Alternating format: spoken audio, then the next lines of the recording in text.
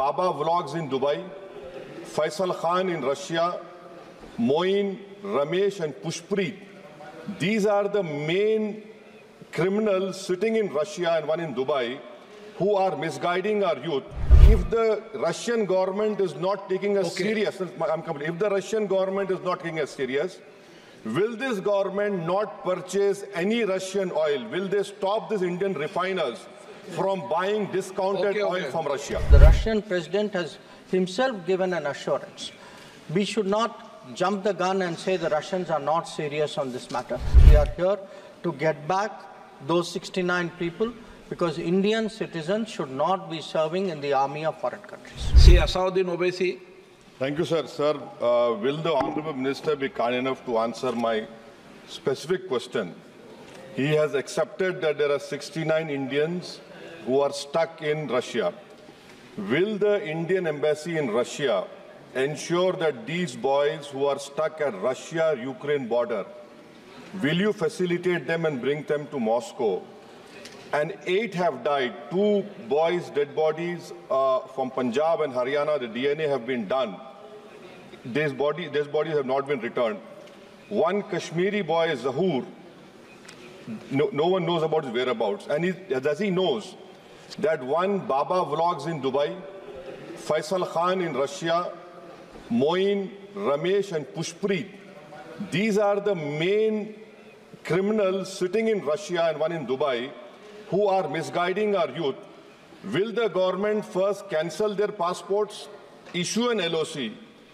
And third, if the Russian government is not taking us serious, if the Russian government is not taking us serious, will this government not purchase any Russian oil? Will they stop these Indian refiners from buying discounted oil from Russia? Sir, I will give a set of very specific answers to the very specific questions of the Honourable Member. There are, as I said, sir, 8 Indian nationals who unfortunately died while in service with the Russian armed forces. 4 of them, their mortal remains have been sent to India with the payment made by the Indian Community Welfare Fund. In one case from Haryana, the Russian Foreign Ministry has informed us about his death. They have sought a DNA test report to identify him. This has been sent to the Russian side. We are following up. In one case relating to a person from Gujarat, the family wants cremation in Russia. The necessary authorization from the family has been obtained. It has been sent to the Russian side.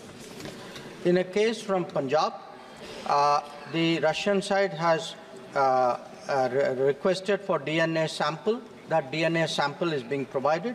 And finally, in the case of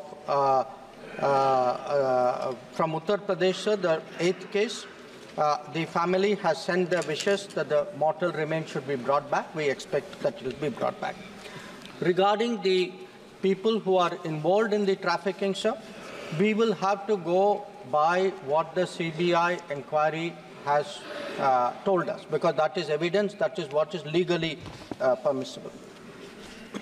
We have 19 people, including, sir, some of the names that the Honourable Member had referred to. In each case, the inquiries are going on. In many cases, the prosecution is going on. So I can assure the Honourable Member through you, sir, that we take this very, very seriously. His last point, what is the status of discussions between us and the Russian government?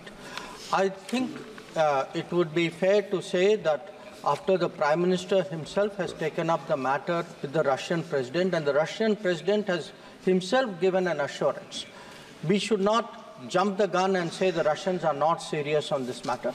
I think it is important to hold the Russian government to their word. It is, for us, most important. We are not here to score points or to enter into debates. We are here to get back those 69 people, because Indian citizens should not be serving in the army of foreign countries. For exclusive and insightful videos, subscribe to our new channel, ABP Live Premium.